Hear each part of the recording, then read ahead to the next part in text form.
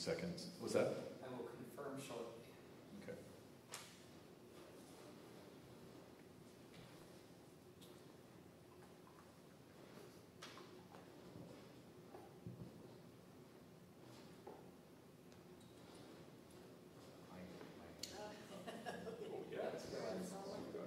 We're live. Okay, cool. For all the nature in your work, thought I'd get out my Billy Frank cup. All right. Hi, my name is Sean Barnes. I'm the gallery director at the Leo Fuller Gallery here at South Puget Sound Community College in the Kenneth J. Minart Center for the Arts. And this is the third and final artist talk for the 2023 Southwest Washington Regional Juried Art Exhibition.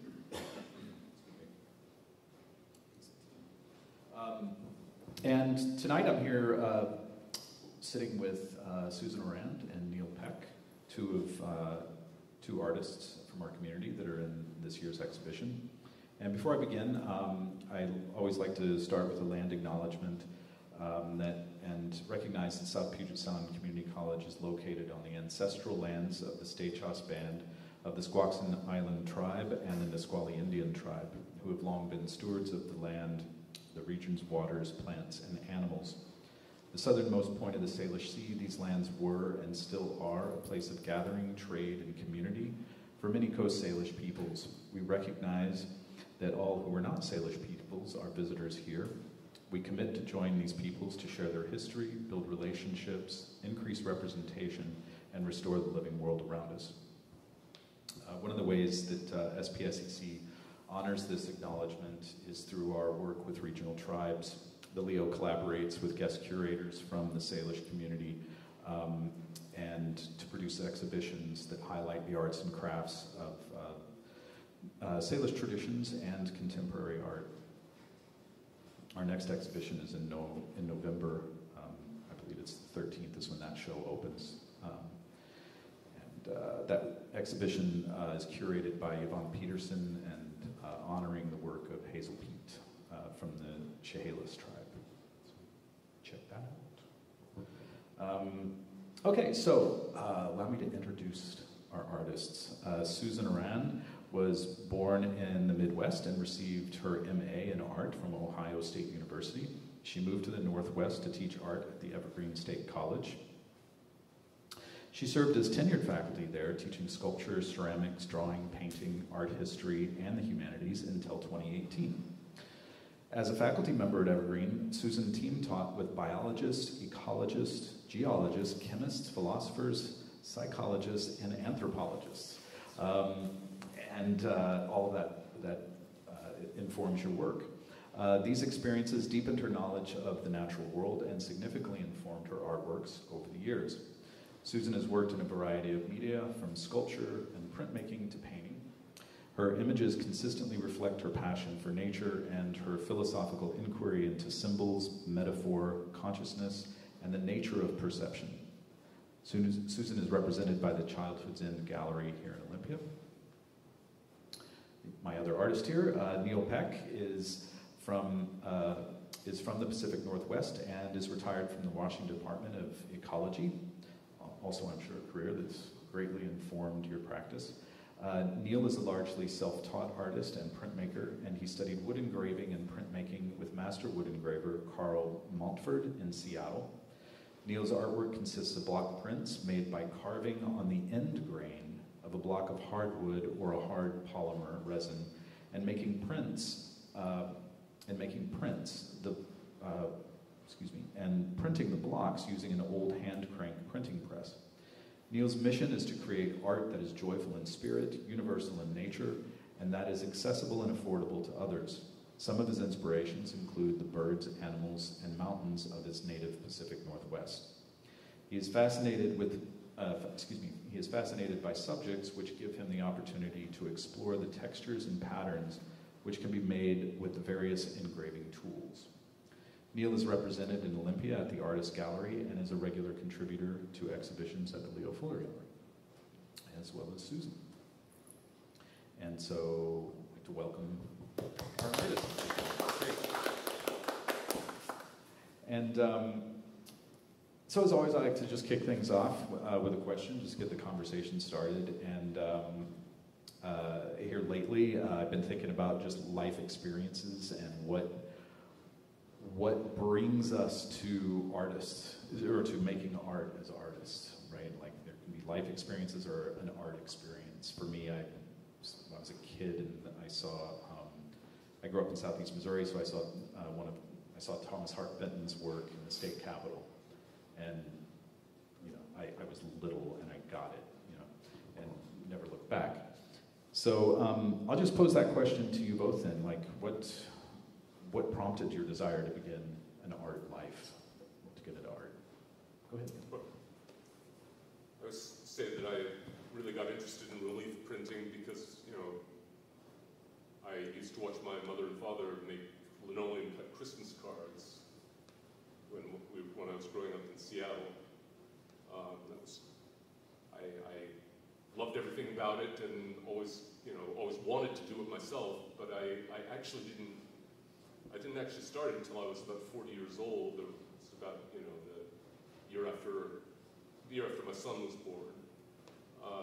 And I did Christmas cards exclusively for, you know, a number of years after that. But, you know, when my father died in 2008, and, you know, it kind of struck me as like a, you know, sort of like a New Year's, you know, resolution or whatever, but, you know, to, you know, really pursue the wood engraving that I had just begun to work with. And, you know, I think it was really, for me, it was kind of a way of dealing with my father's death and, you know, just confronting, accepting my, you know, my mortality now that the man that had always been in front of me was gone. And, you know, just to do the thing that I had always felt inside that I wanted to do, but hadn't done. It reminds me of there's an interview with Ethan Hawke, and he's talking about how, you know, it's like, you guys have probably seen it, I think it's on social media a lot, but he's talking about, it's like, nobody really cares about art or poetry, nobody really thinks about it until there is this catalyst in their life. You lose somebody, or you meet somebody, or, you know, and then we start moving towards those things that are more abstract or require some other way to express things. Yes, well, certainly, you know, with a new child, you know, we wanted him to see and experience creativity in art, and you know, we're putting great emphasis on making that available to him. But then, you know, when that Christmas came around, we were thinking about, you know, what to do for a Christmas card, and then I said, let me make one. That's great. Well, I want to come back to some part of that, because I have a quote. I think it's the one from Emerson, but we'll come back to that. Well, I always made stuff. It was the one way I got into trouble, was because I was down in the basement mucking around with my dad's tools when I was a kid. Partly it was because as one of 5 children, I could get a little quiet and space and control over things, and it was a way, weirdly, to be close to my dad, who would go down there and use projects. So I don't remember, but it took me a long time to think about being an artist. I would make stuff. Like, I remember one Christmas in middle school when I decided to make Christmas presents for everybody, a marionette puppet theater and the puppets for my younger siblings. And the artwork I'm most proud of to this day, I took they used to have little straps to hold kids in high chairs before the trays and the belts. I took one of those, painted it red with enamel paint, made a little chin thing, and made a snore no more for my dad. Harness to hold your... A what? A snore no more. And then I made to stop him from snoring. A snore, like, bring the right script. Basically a nose clamp. And packaged it and wrote it up, congratulations, your very own snore no more. And when he passed away, cleaning out, there it was at the back of the drawer.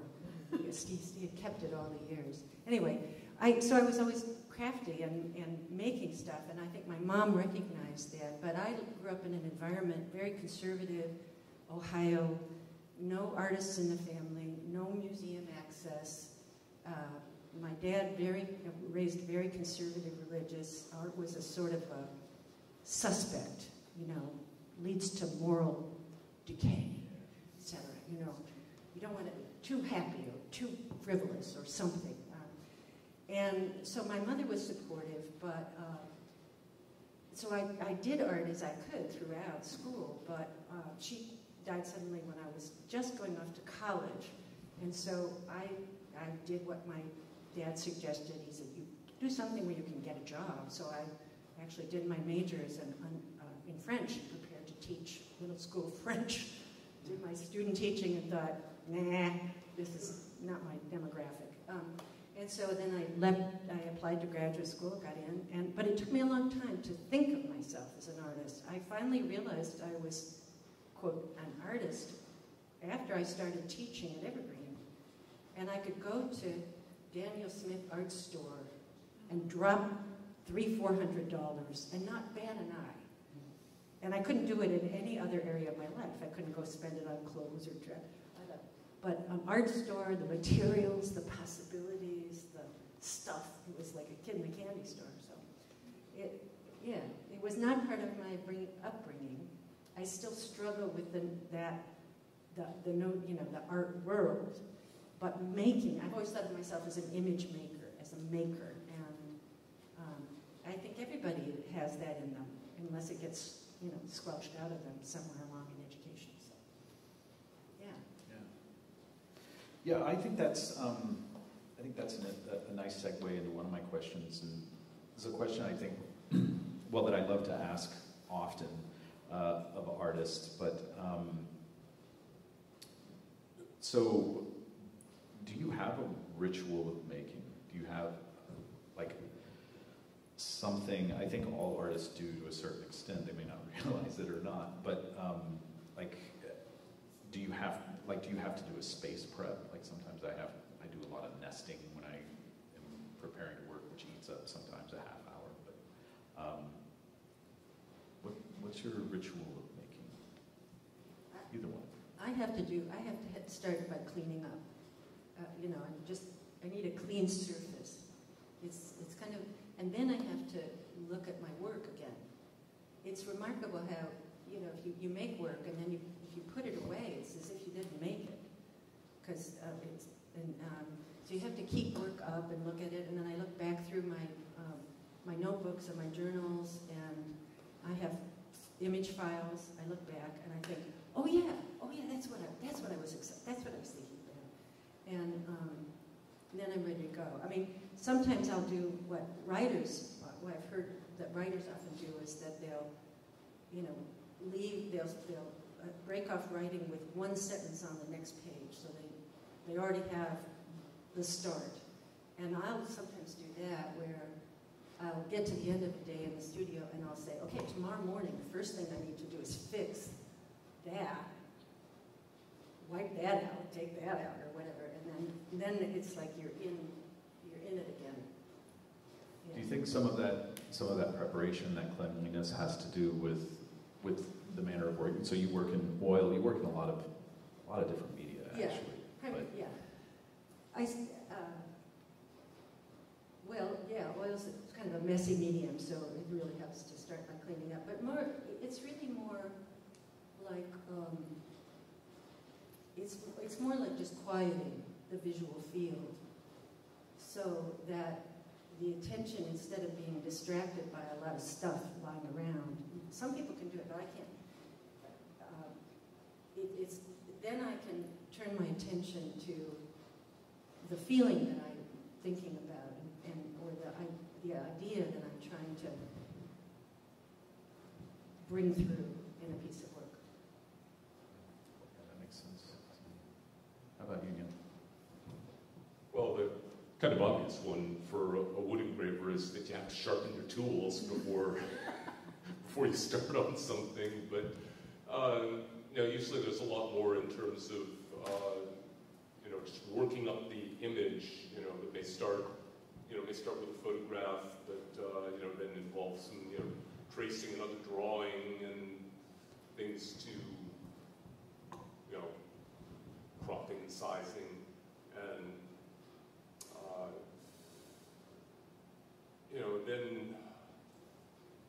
there's the matter of actually getting that image onto a block, and you have to get it, get it in some reasonably strong form on paper, and then put it on top of the block, and you pour mineral spirits on it, and run a little hot iron thing over the whole surface and you get something that kind of has what you want, but needs some work. So, I mean, that's all preparatory to making a first cut or anything, but, then, well, there are other little things like when, whenever I'm, if I'm doing an image that, whether it's human or animal, if it has eyes in it, I always find the place that I really want to start is just right in the, looking for that little highlight in the pupil of the eye, and just start from there. And if you can get that right, if I can get that right, then there's hope for the image. So, how about I mean, are you coming into the studio, either of you? Are you coming to the studio ready to work? Or is there a mental prep? I mean, so there's prepping the space and getting tools and things like that, but when you walk into the studio, or when you're thinking about going into the studio, and I guess my other question is like, how does that work begin for you? How does an idea come to you, and how do you keep ideas fresh and evolving? Like, so, it's like, okay, I'm going to work. What am I going to work on? Right? What is the idea? What's the motivation there? Yeah. Well, I make a lot of observations in, when I'm just even walking around outdoors, just things like seeing how snow falls on the bark of the tree trunk, and I'm looking at things like that and thinking, like how could I represent that? How would that turn into a wood engraving? And, I look for images that have certain types of compositions with, strong contrasts of, light to dark, and, areas that can be, that could be developed with, particular kinds of textures and markings that, I mean, really, there are only three things you can do with a wood graver. Those are dots, just push down, get a little, basically roundish dot. There are marks that are, just short things. They have a little direction to them, but the thing is, if you get enough of them, in a particular area, they can convey some energy and, and suggest a light value, whatever. And then the lines, and lines, have, they have direction, they have energy. And then the last thing is cross-hatching that has some, where you can really, work and adjust the value of, value in an area. So being in the world and experiencing the natural world are different. Mm-hmm. Yeah. I don't get out into the mountains as much as I, used to, would like to. But, as I like to say, I'm always looking, and, as I'm looking at those things, I look at a lot of other pictures. I try to, I try not to rip off anybody's pictures, but often just use ones from my family and friends. And, fortunately, I have some pretty prolific photographers who are fairly close. So, do it like that. Those are the times, too, taking pictures. Yeah. How about you? It seems like what you're asking more is, you put it in terms of ritual, but it seemed like you were really asking about what is the kind of the source of the work, or how do you... Yeah, in addition, there was the ritual, but then also that part of the ritual, before you enter the church, right? Like there's... Right. It feels to me, especially the older I get, it feels to me like I'm still making still trying to make work that is about questions and understandings that I things I started thinking about in my 20s. You know, how is it that you go beyond the visible world to something that is sacred, or and in what way can you make through intensely looking at something in the natural world, can you make an experience for oneself? I mean, I do it for myself as a kind of practice, as a kind of meditation, as a kind of world making of the world that I want to live in. You know, where there's spirit and there's magic and there's this kind of mystery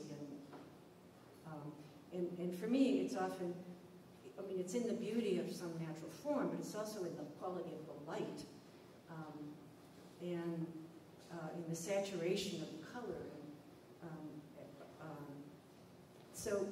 But the questions, so it's about trying to make a kind of, an image is a kind of a doorway, potentially, into some other place for me. And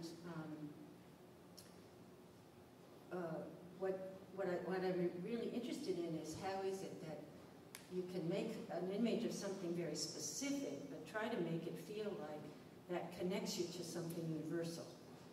And I'll probably never get it, but why not try? So anyway, in terms of how do I get into it, I have to kind of remind myself sometimes. The world is it's very hard to remember those things in our world now, where it's like noisy and chaotic, or 47,000 images assaulting you before breakfast when you're just trying to get your email. And sometimes I read poetry, and I just lie and do a little meditation, or I go out in the garden and read something, you know, which is for me a kind of walking, moving meditation. Or I just go back and look at the work and think, oh yeah, that's what I was doing. Or I look at other artists' work who, for me, has that quality. And then I'm kind of back in that, oh yeah, it pulls me back in. Yeah, something, and this brings me back to your original comment about, you know, when you were talking about your father, and this also is this Ralph Waldo Emerson quote. The one thing, he says, the one thing which we seek with insatiable desire is to forget ourselves, to be surprised out of our propriety, to lose our sempiternal memory, and to do something without knowing how or why, in short, to draw a new circle.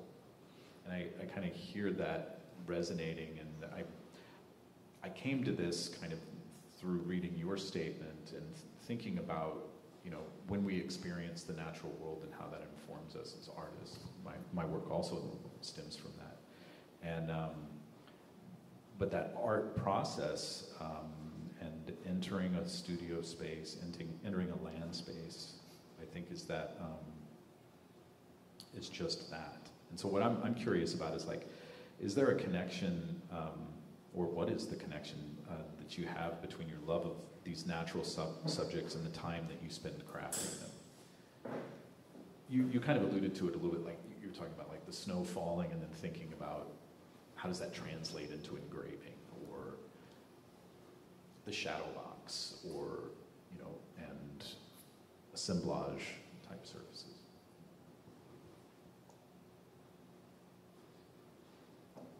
Deep question, I guess. I don't know, but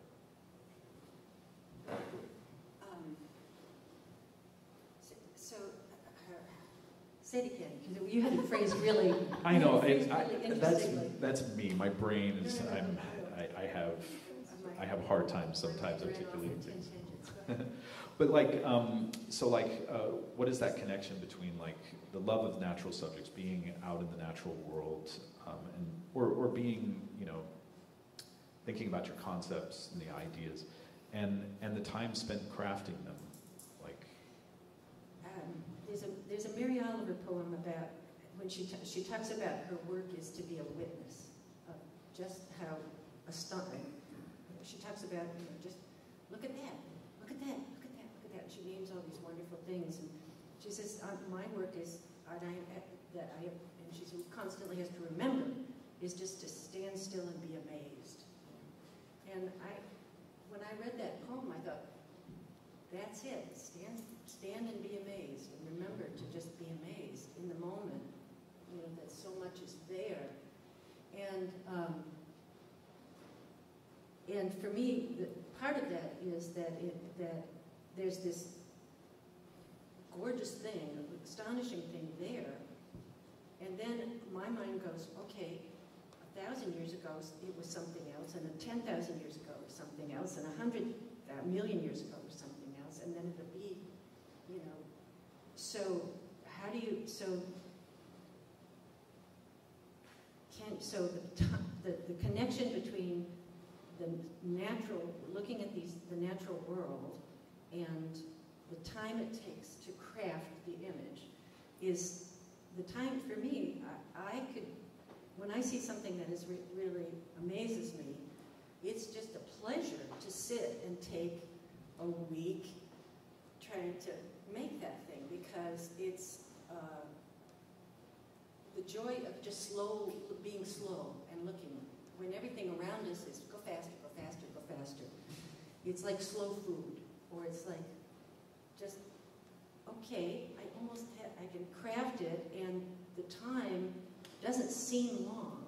It seems like an opportunity to connect with the form, to slow myself down, to really see it in a way that we don't usually look these days in the world. We look and we name it and we go on. When I was working with students, we did a lot of study about human vision, and about seeing, and teaching. And most of teaching students how to make art was teaching them to slow down and look at what they made. And it turns out when people go to galleries and museums, the average time they spend on any given piece of work is 3 seconds. So for me, it's a pleasure, and it's a connection through time and space with what that was, is now, and what it was, and might become in the future. I don't know how to say it any differently than that. I think that's what I was looking for in that question. Yeah, well, I just strongly agree that when I see something, find something that, that really speaks to me with, qualities that it has, it's just love, spending as much time as it takes. And, for me, that can probably be, usually 1 to 6 months, just working on the image and, trying to get it to, trying to, find the right combination of strokes and engraving that I can do to bring it out, and hopefully by the time I'm done, I've captured some of those qualities of it that, made me think this was exceptional in the first place. But it is fun to just go slow and to, just get deeply involved with this image, and, both as an image of something that exists out there, but also as with the physical object, that I'm actually working to create. Yeah, and, this question arose for me because of both of your processes. I've worked with oils. I've worked representationally. I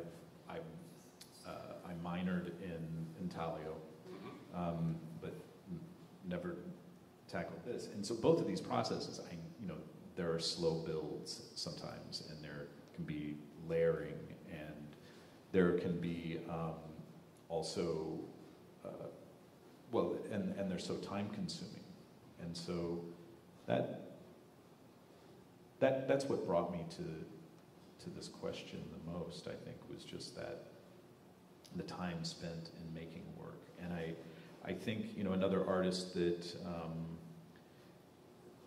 that works with the natural world and thinks about the cosmos. Anselm Kiefer, you know, some of his paintings he leaves sitting outside for like a couple of years before he comes back to them. He brings them into the studio, and they've crumbled, they've dried, and then he slowly works back through the layers and might even remove whole layers of an image. And that connection between you know, being an artist and a maker and the time spent, and it can be reflected in the work, it's reflected in the concepts and the subject. So I think it's great. I've done a number of public art commissions, and there you have to be all up front, have the concept worked out, have the timeline worked out, have the blueprints, you know, engineering, da-da-da. It's such a different process, you know, because you have to know everything about it, and then you start in and you just execute this thing. And what I've discovered is there's always a recovery period from being in that mindset afterwards, where I have to remember that I don't usually work that way, where it's more, in terms of time, it's more like waiting for the whole image to come back like a dream. You get a little piece, and you start, and then it's like pulling on the thread to get the dream back, you know, where it's not all planned out, and you leave it open. So there's that way of thinking about time with the image. You know, see what it's going to become. Let it talk to you. You know, for me. Yeah, to let it just kind of emerge from the process, or as time goes on, and because images, although they're always changing, and then that planned thing. I appreciate that. Do you those two different ways of working? Well, let me just ask this, because this is curious to me also. I think you both are wonderful composers. You find subjects and images in your images to compose the space, and so I'm curious about you know, how we often use different design principles to compose an image. Spatial principles like perspective, contrasting forms. Do you have specific compositional devices or organizational principles that you use to guide viewers? Are there things you come back to often to structure an image? Well, one of the things that's actually quite important is, you know, white space. You know, that you know, to give the viewer's eye, you know, an area to rest on. You know, it's sometimes difficult to remember. You know, probably the first, you know, one of the first rules that a wood engraver has to observe is don't cut away too much too fast. You know, because you can't get any of it back. You know, but on the other hand, you also have to remember to not make the image too busy. You know, leave some white space. In the image of the two girls in the field,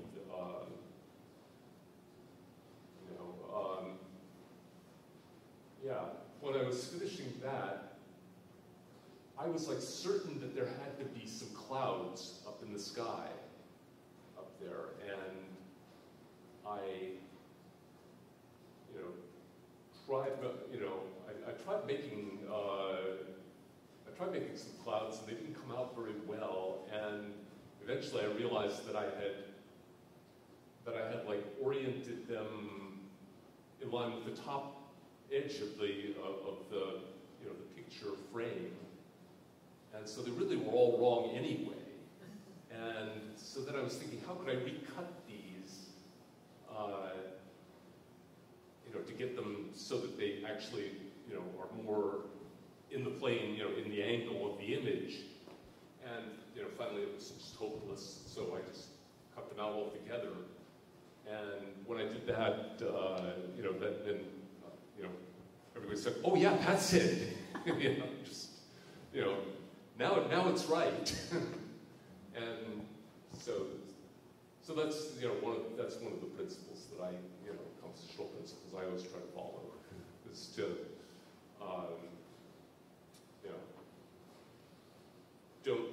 don't let the final image be too busy. And give the viewer a place to rest in it. Which I suspect is a challenge with engraving, because some of the allure and the draw to that is the line work. And the textures are very appealing. Tiny details. Yeah. But just don't have too many of them. No, and I think in that balance, balancing that and juggling those elements is, and just looking here at the, rather than a dark outline, there's a white outline for the, and making that compositional choice to break those two spaces. And it gives a certain luminosity to the landscape. That sometimes can be there at twilight or early in the morning. Yeah, it was intended to be kind of a sunset image, and you can see how the right edge of it is darker compared to the left. Yeah. That's sun setting in the it's kind of the northwest side of actually kind of over it's the north side, so. Susan, are there things that compositions that you come back to often? I'm trying to remember what's in the website, whether some of the older works are in there, the black and white drawings, or whether I've taken all that out. Let's see. Go back to. There's recent stuff. Yeah, so I took it, right now I don't have it up there. Anyway, it was an interesting question. For a long, long time, I found myself making everything with these strong diagonals. There was always a kind of crossing diagonals. I worked for about 10 years in black and white, these big charcoal drawings, and I went to that after I'd been working in ceramics, and I'd been making these triangular-shaped magic boxes that were cases for magic wings, and were hanging up and stuff like that. And there was something about that triangular shape of the wing unfolding that was just so compelling to me. This triangle, and crisscrossing, and that was it worked compositionally. I mean, I was attentive to principles of design, the balance of light and dark, and color and stuff like that. But I just couldn't work in a rectangle for a long time. And then now, for the last number of years, it's been I find myself stacking. Either stacking vertically or stacking horizontally.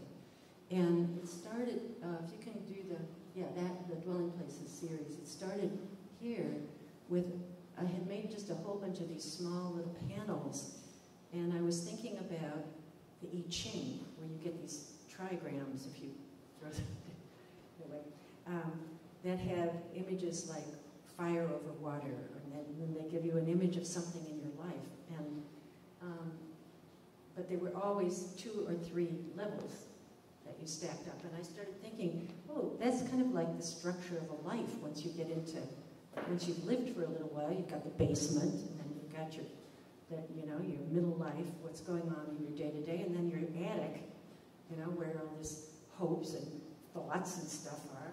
And I sort of started thinking about, these levels as the levels that we accumulate in our life, like strata. I used to live here, now I live up here, or now I'm living down here. And that stacking and thinking about, it was also about, okay, you see 3 images in a row or 3 images side by side. How does that push your perception? Because you have to hold them together and flip back and forth between them. And so I know it was something about trying to visually depict kind of an experience of life where you're trying to live at different levels simultaneously. You're trying to integrate past experiences, integrate different emotions. Sometimes the house catches on fire. Sometimes you got to get out the window, leave.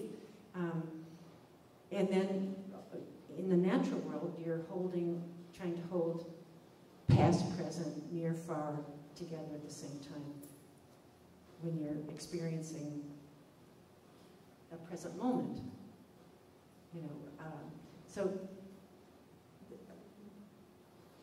I'll find it's less starting consciously with an intentional compositional strategy than finding myself using it over and over again, and then I start thinking, why am I using it?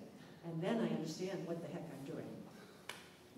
Yeah, so it's not just a way of, sorry, the house got fire there. but not just a way of organizing the space, but also helping to guide the narrative. Yeah, well, yes, but what I think the point was that I find myself compelled to work in a certain way for a long period of time, and then I understand, oh yeah, actually it's a pretty darn good metaphor for what I'm trying to think about in my life right now. You know, and then it'll change. I'm actually starting to shift away now to something else. So, wow, that's interesting. Yeah. And just thinking of that, oops, let me get to where I can navigate this. Whoops. I just want to go back.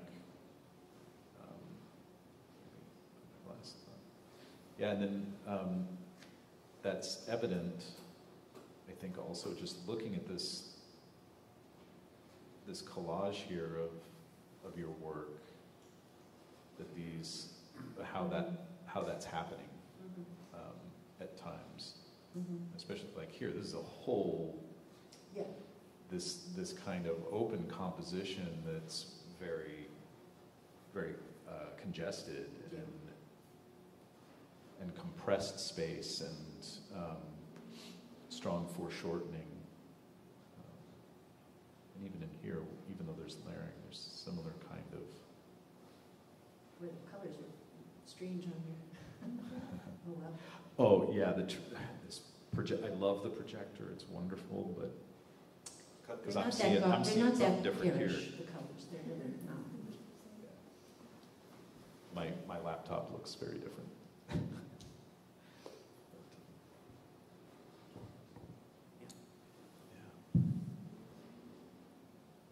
So let's see.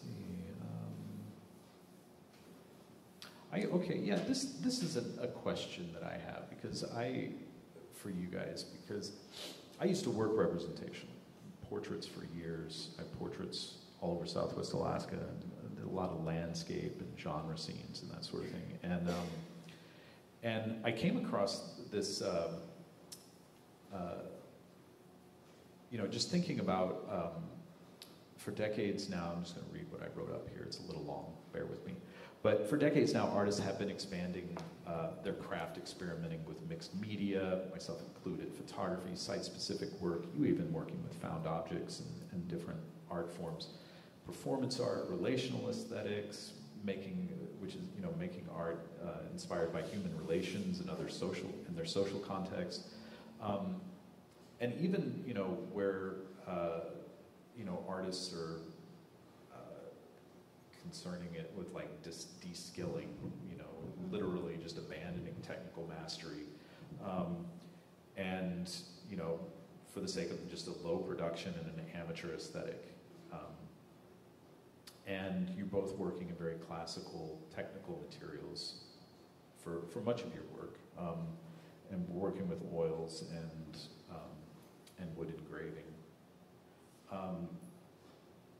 I moved away from that, and so I'm curious, and so I work more expressively and with a variety of mixed media.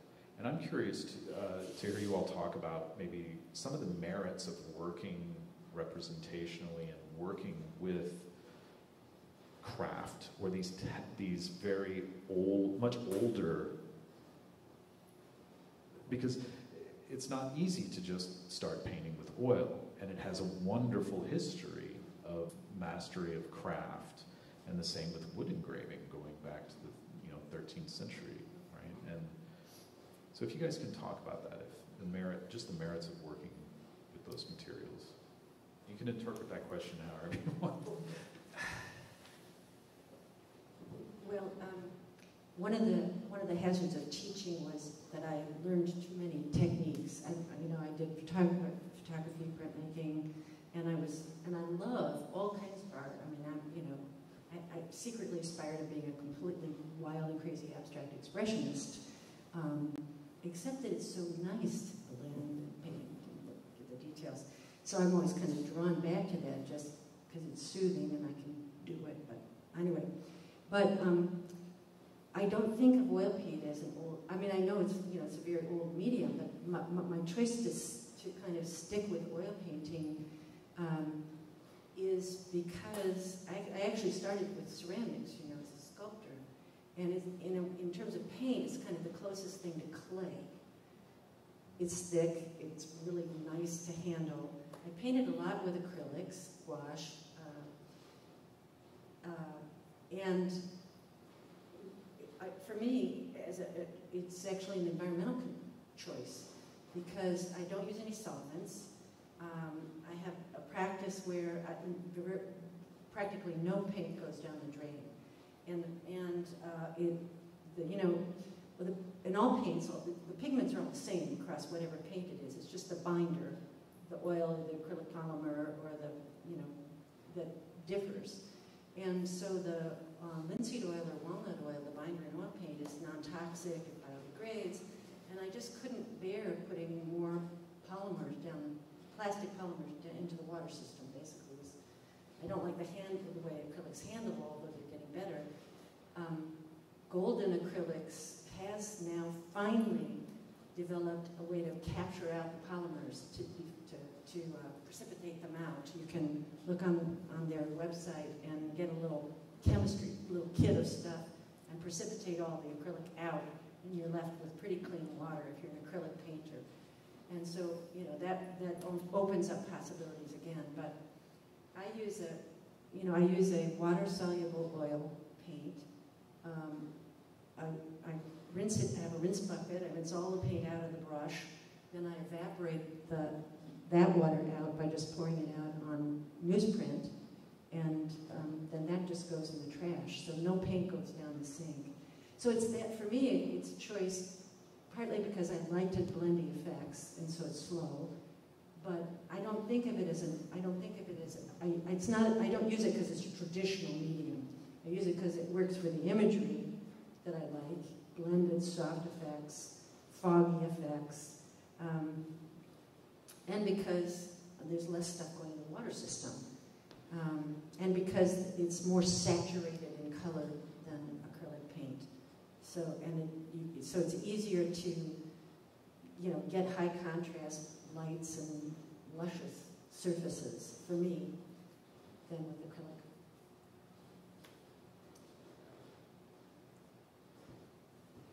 Well, yeah, I also use oils, and likewise, never put anything down the drain. Just keep soaking it up in rags, and it's amazing how much they'll actually hold. And eventually they do have to go in the trash, but it's again, just linseed oil varnish as the base for it. I think I do admire abstract and styles of art that can be very loose composition and just very bold, bold lines and things. And I would love to be able to do that.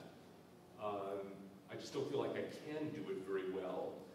And for me, one of the things is that I've always had a problem with drawing because I have kind of natural hand tremor, and it does really affect my ability to draw any kind of a large line. But the thing about wood engraving that is actually so good is the movements involved involved are so small that they're within the tolerances of my tremors. So I'm actually working within the tremors, doing that, and just try not to, the danger is, of course, that you may get a random scratch somewhere or that you don't want it. But I am also, I'm looking at other forms of printing with, holograph and the work of Carol Summers back in the 60s and 70s. That he did some very large, or very bold prints that were often made by he was rolling ink onto onto a Japanese paper and actually just letting it permeate through. And so the image that he was actually presenting was, the reverse side of where he had applied it. And anyway, but I'm just starting to try those things and have to see if I can actually create something to a level of quality that I feel is worthy.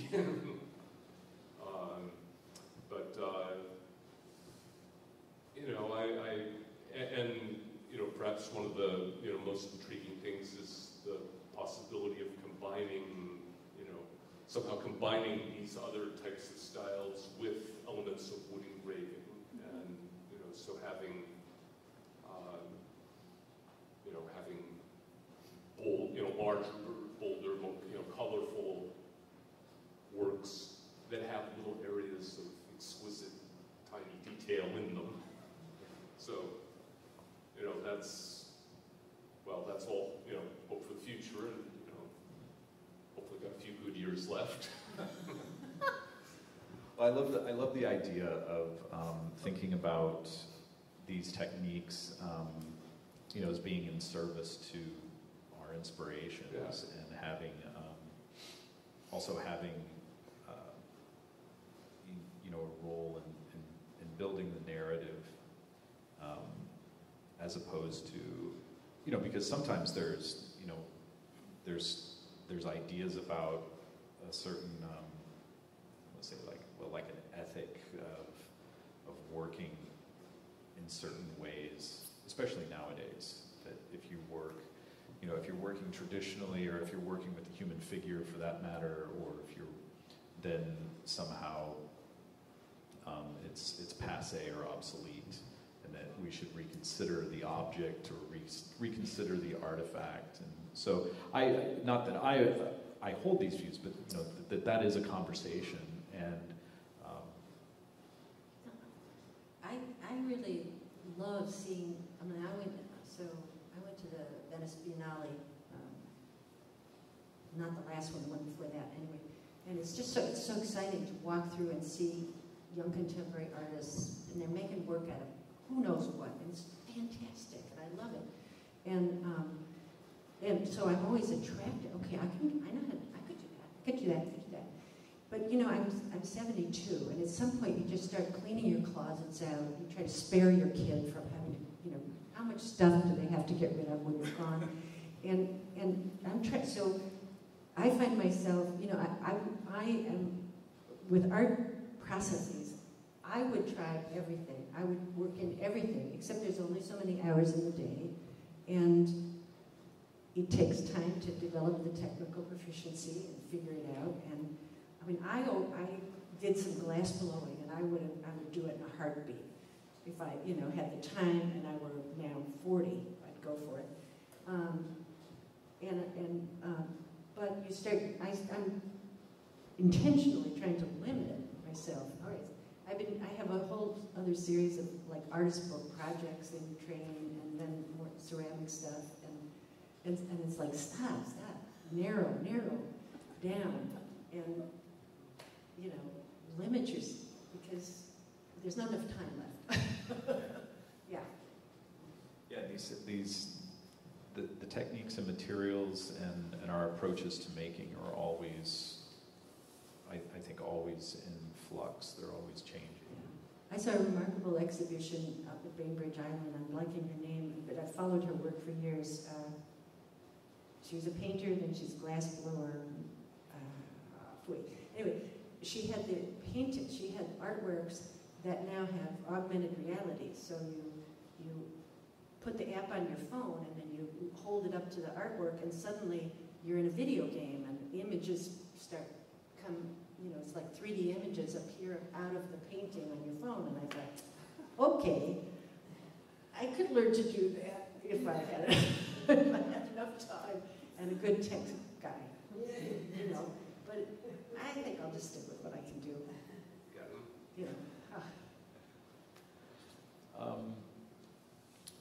Let's see. I'm gonna look at the time. Oh, it's 7 o'clock. Do you guys have any questions for each other? Are there things that maybe you brought, or questions you have? We went out for coffee and had a great talk. Oh, okay. We're pre-talked. All right, you're done. You're done. Okay, that's great. We should have recorded that. Yeah, I have a question for you guys, though, Artists if you're getting willing coffee. to be put on the spot. Because I was, I would thank you, first of all, for coming. This is great. And I was curious, when you go to a gallery or a museum to see artwork, what is it that you're hoping to have happen? What are you hoping to experience? To be surprised. To be surprised. Yeah, I just want to be knocked on my ass. I still remember the first time I ever saw a Kandinsky. I was stunned, and I couldn't move. And so I'm always looking for that. But can you say what is it about a work like that knocks you on your ass? Well, I think what struck me about that one was I couldn't place it in time. So much art you see and you think, oh, that's 1930s. That's 1960s. Oh, I didn't know when it was. It could have been very old. It could have been very recent. It was just, because I couldn't place it, I think I was just stunned. It didn't fit into any category, any time frame. It was timeless, and it was huge. And it's just amazing. So, Do they need microphones? No. Okay, great. It might be Roald Dahl, or I can't think of the author, but the quote is, "We read to know that we're not alone." Yeah, great. Oh, that's And I feel like it's similar with going to see art. I think it's you're connections. looking for that kind of connection to something that's ineffable, and the only way to say it is the way that the artist kind of created for you. Yeah, that's right. That's great. I like that. Yeah, that's what, when I was teaching, I tried to tell students, I can show you how to do techniques, but you have now this remarkable access to all of the images humans have ever made. And your teachers might be ancient Egyptians. Who knows? Those might be your people. Or people who made cave paintings. That might resonate. Or who knows? Some odd little thing that you find. Go find them. Go look. And it's just terrific that we have that access now. Yeah. Just to add to Doyle, and my first experience where I was blown away and at the same time kind of felt welcomed into a work was, you study all this artwork in school, or you look at it, and it's way before the internet, but when you see it in magazines or you see it in books, and then you stand in front of a painting, and for me it was Peck, and because I just had, it looks flat, it looks slick, and when you see it in a book, it's flat. Then you stand in front of one of these things, and you see the layers of paint and how every edge is constructed and carefully worked, and that was just the physicality was like to be in front of that object and to have that feeling of, wow, okay, this is not what I thought I was looking at. anybody have any questions for these two? I have a question. So, Neil, you were talking about, using your art and maybe combining it with other kinds of art forms. And so I'm sitting here and thinking, what a piece of art would look like if the two of you put your artwork together. Side by side or something, Anyway, but I had a question for Susan. So when you paint these different panels, are you specifically painting for a grouping, or do you paint separate panels and then move them around and try and figure out what goes together? Both. Yeah, sometimes one and sometimes the other. Sometimes I think I know how they're going to go together, and then they don't work, and then it's like, oh no. And I know this goes somewhere. And then it's like, where do you want to go? Susan, I have a technical question for you. Yeah. So I work primarily with acrylics. You mentioned you have water-based oils, yet you use linseed oil. So they're regular oil paints, but they have figured out how to basically make them water-philic instead of phobic, so that it's still But you still use linseed oil. Yeah, it's still a linseed oil, but it's in an emulsion, so that the oil, it's a regular oil paint, except the oil acts differently. It is now water-soluble oil. Huh. And is there a brand you use? I've been, Calico. no, let's see, what have I got? I've got two different brands, and I can't, I'll think of it in just Duo. They have Duo downtown. Okay. And then I have, what is the other one I have? I'll have to think of it. I ordered it I was looking at it online and decided to try that. I'm still experimenting, but they're all catching up with each other, all the different brands. They started developing this some 30 years ago. Max was the brand by Grumbacher. They were the first to try to figure out how to make the oil emulsified so it would be water soluble, and it was terrible. They just was like toothpaste, and so I just said, no, forget that. But now it's very good. I mean, they're a little less intense than regular oil paints, but hardly. It feels like oil paint. It acts like oil paint. You can mix it up with regular oil paint up to a certain percent, and still it'll wash right out of your brush with soap and water. Oh, thank you. No solvents. The nice thing is, with acrylics, how you can put on a thin wash coat, you can thin it down. You can do that right away, and as the water evaporates out, so it speeds up. So you can Building layers, you can thin too. with water and still paint with. Yep. Oh, Yep. interesting. Yeah, so you can get some of the watery effects that you can get with acrylic. If you thin it down too much, basically you've got watercolor, but you don't have much of a paint film, but it dries fast, and then you can build over that. And then, yeah, it's nice. It's a game changer for oil painters, yeah.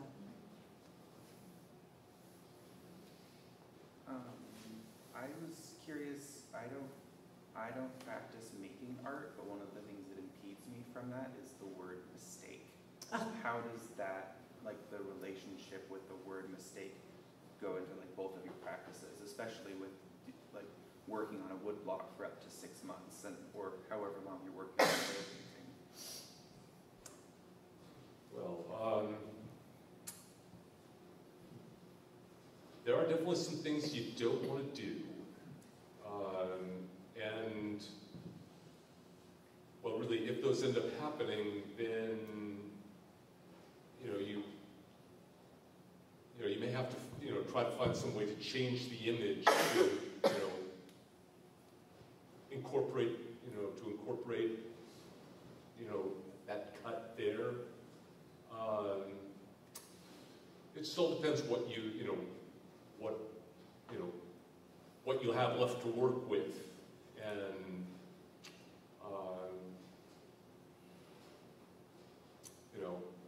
I mean, wood engraving is an unforgiving medium, and it's yeah, if you sometimes when you cut through, if you cut through a line that needs to be there, that line kind of loses its energy, and you can't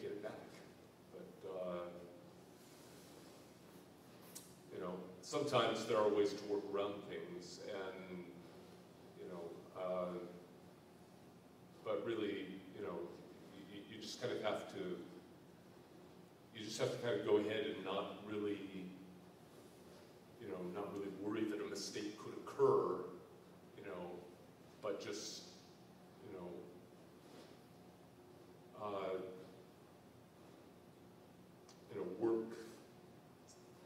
work small, work slow, and kind of build up to, say there may, you may like really want to put off working in this area of the block until you're sure enough about what you're doing, and then finally I'm ready to cut that line, and there are things like that.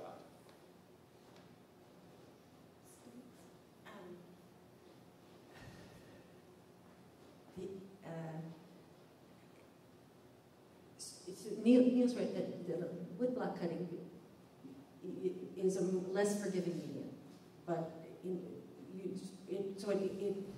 it's a benefit then to work out your idea with drawing, sketching, etc. And you know what you're going to do, and then it's the technical execution of it. But if you're interested in getting started in image making, then are you an image maker? I'm a writer. I wanted to hear you guys talk about mistakes. Okay. Well, I make lots of mistakes, and I try to see them as opportunities. And if you're a ceramist as I was to start, you get really good at how to fix things. Glue, putty, carbide stuff. You can fix anything and never know it was messed up. And oil paint, I like oil painting because you can just, if you don't like it, you can paint over it, you can sand it down, you can take it off, you cut it up and stick it into something else. And so the mistakes, I just try to see what is it that the thing is wanting to be. Because I think of it as a mistake. It may not be a mistake. It may just be that the image has a different idea than I thought. It wants to do this. Who knew? And so trying to stay in a relationship with it where I'm just curious. I'm open and I'm curious, and I suspend judgment. We leap so fast to judgment. So trying to just stay, let's see what it's becoming. And if I have a real specific idea, then I'll push a little bit, and then sometimes I just let it go and be what it is going to be, and then start the next one. Okay, you want to be that. Well, now I'm going to do my ideal here. Thank you very much. So much about you. Anyway, so so the mistake, you just try to get rid of that word. It's just a different thing. It's different than what you thought it wanted to be. When I was teaching life drawing, it's remarkable to me that in art, it's the one area in life where people think you either get it instantly, like God zaps you, boom, you got it, or you don't get it. So I'd have students come into the first day of life drawing, their first ever effort to try to, where's the me? And they'd try one drawing and say, see, I told you I couldn't do it. And I'd say, okay, do 100 and then come back and tell me, because did you learn to ride a bicycle? Did you, ski? Did you try anything that requires practice or falling down? You learned to walk. Babies all the time. And they get up and you try it again. But they think that if you can't do it the first time in drawing, it's over. So I think about mistakes like that. Some of it is just more practice. Some of it is just suspend judgment and see what the image or potential piece of writing wants to be. It's something. Be curious about it. I have a question for you then as a writer. What do you do with a piece of writing that just may not work? I mean, because are there things you'll write and be like, oh, that's good, but it doesn't fit, or this really sucks, do you just erase it? Or do you hang on to it? Somewhere in my Google Drive. I don't ever go to it. But I keep them, right? It's an idea, Yeah. but I don't always go back to them. And I think in making it, it's a similar thing. Yes. There may be an end product, a look, or an aesthetic that's trying to be achieved, but I'm gonna quote Bob Ross because they're a happy accident. But there, like in life, there are mistakes to be made, and often that's how we learn about our materials. And what an image, like you said, is beautiful is, and I tell my students the same things, like it may need to be something else. And I think that's how we also, as artists, develop style or develop, some aesthetic that's unique to us, like writing our signature. That it will become something. Yeah. I've had the experience in my own work, and I've seen it over and over in students' work, where they're working on a project, a series of images, that wants to be, they want it to be this. They want it to be, I'm making a series of images about my family. And suddenly there's this, they make something and it's not part of it, and they go, oh my God, this is all wrong. And what happens is that when you're in that stream of creativity, your unconscious genius gets going and says, oh yeah, when you finish this, over there, next year, you're going to want to do this. And it leaps ahead. It's so smart. And you get an image from the future, from future work, but you think it's a mistake in the present because it's not part of what you're working on now. So you probably got pieces of future great pieces of writing already done. Congratulations. So then that kind of leads to a question I have. So do you look back on your very, very early work and see how you've progressed as artists? What do you see? Well, yes, I do. And,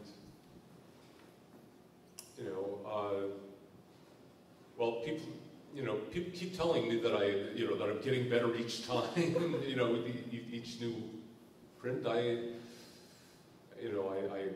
look back at some of the old ones and I do really, I feel like really there was a lot there that I still love. My favorite image that I've ever done is the one of the two girls in the field, and that was in 2012. I'd been working seriously at wood engraving for that was the third year, and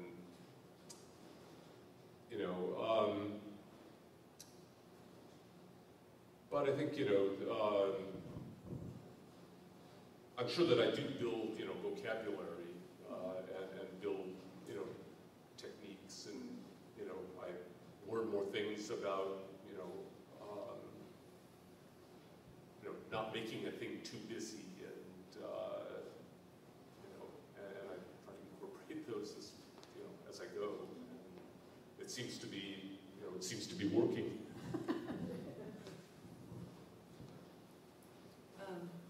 Yeah, I look back at my work and I think, oh, I thought I just had that idea last week. There it was in my journal 20 years ago. Dang, I better get around to it, finally, yeah.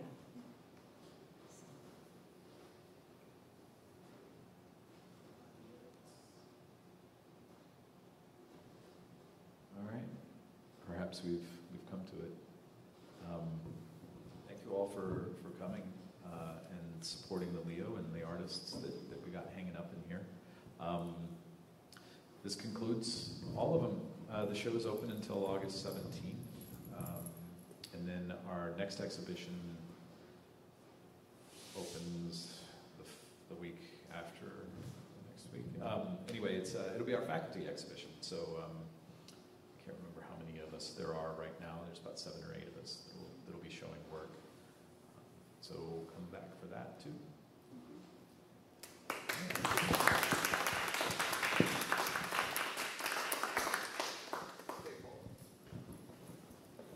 Well, one thing, I did bring a little letterpress of mine in with a wood block and some just so that if anybody wants, we can print off a letterpress wood engraving, card.